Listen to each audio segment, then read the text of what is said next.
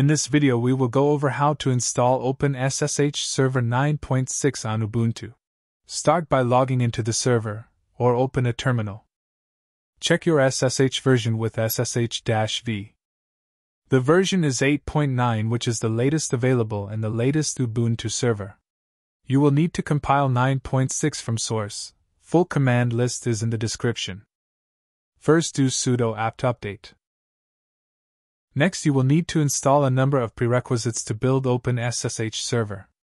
The full command is below. Next we need to create a working directory. Next we need to modify the permissions on this directory.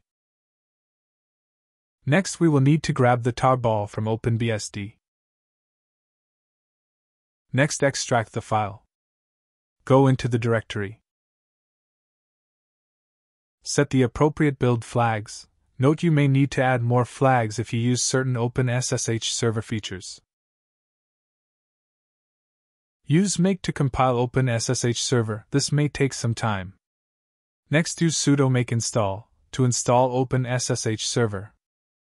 Use sshv to check the version. It is still 8.9. There is a little more we need to do. Navigate to user sbin. Move the current SSH process to a backup file just in case. Reboot and check the SSH version. It is now 9.6.